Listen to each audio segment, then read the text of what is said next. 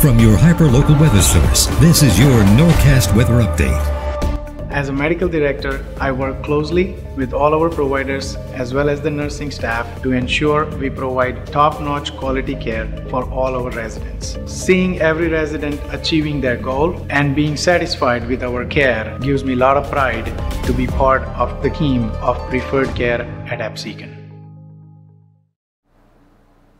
Hi everybody, meteorologist Brittany Trumpy here. If you thought today was kind of hot and humid, I am sorry to report that tomorrow is going to be a bit swampier, but at least the rest of this evening looks overall pretty nice. If you wanted to get outside, enjoy the fire pit, your back porch, the backyard, whatever, you can pretty much get away with it. The exception being a couple of isolated little storms that are going to try to roll across our area, but the odds are very low, and most people are going to be able to just get outside and enjoy our kind of humid but nice evening. Those temperatures staying very warm all the way through till after sunset. We will still be in the 70s by about 9 o'clock. That's pretty warm considering that typically we're still in the low 70s for our warmest point during the day.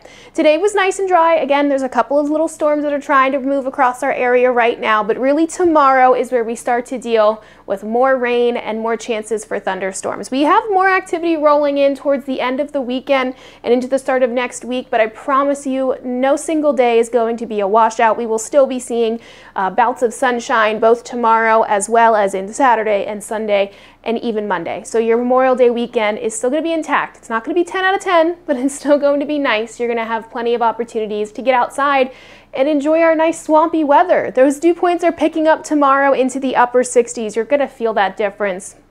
Just a lot of moisture moving in overnight tonight and sticking around for tomorrow.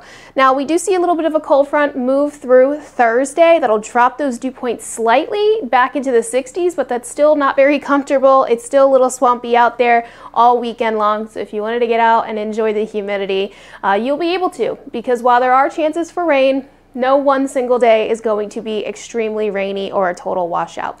Tomorrow we are seeing an opportunity for some severe thunderstorms. For us, it's just an isolated risk for severe thunderstorms. And even then, as far as what we're concerned about, tornado activity, no, maybe some small hail, some stronger wind gusts. But there's a really interesting setup that could kind of foil that opportunity for severe weather. Now, if we did see some stronger storms, they would be in the late afternoon and into the evening. And we are going to see some storms in the evening. But as far as the chance for severe weather, that could be limited. What are we really concerned about? Like I said, we're going to be seeing some heavy rain, a little bit of some downpour activity, some stronger wind gusts, probably closer to 35, 40 miles an hour. But as far as tornado opportunity, that's next to zero. And we could be seeing some isolated power outages, not anything widespread, just outages kind of due to the stronger wind gusts, maybe knocking over some tree limbs and knocking over maybe some of those trees that are not rooted so well. But overall, that'll be extremely isolated and not a widespread power outage kind of situation.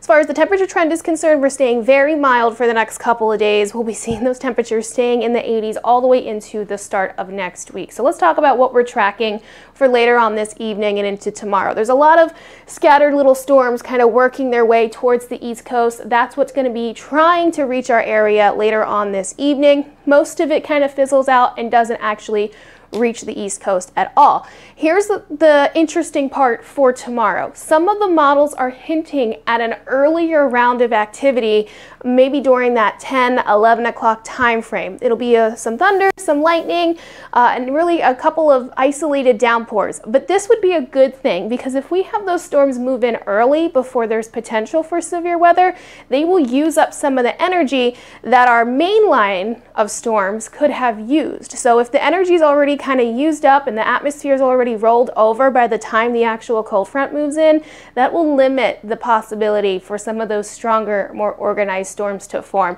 So hopefully we do see some storms tomorrow morning. I know it's kind of crazy to think about it that way, but if we have that early line move in, that'll limit our afternoon activity.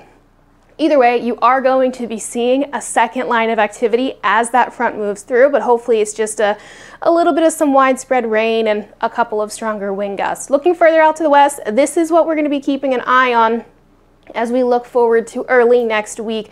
A little bit of some moisture moving across Kentucky and Tennessee by Friday night could be rolling in as early as Saturday, giving us a chance for some more scattered storms. Tomorrow, though, the whole day is not going to be a total washout. Even if we do see 2 rounds of activity, you'll have a gap between the two where you'll see some sunshine. Again, very warm, temperatures in the mid 80s, but feeling even warmer with the humidity being on the rise. For your Memorial Day weekend, overall things look pretty good. Friday will be nice, Saturday will be nice, even Sunday and Monday. Even with the chance for some showers and thunderstorms, the afternoons will be nice and you will be seeing some chances to get outside and do whatever you would like to get done for this weekend. Next week, we'll see some more seasonable temperatures move back in. Okay, I hope you guys enjoy the rest of your evening. I'll check back in with you later on tonight with your bedtime forecast.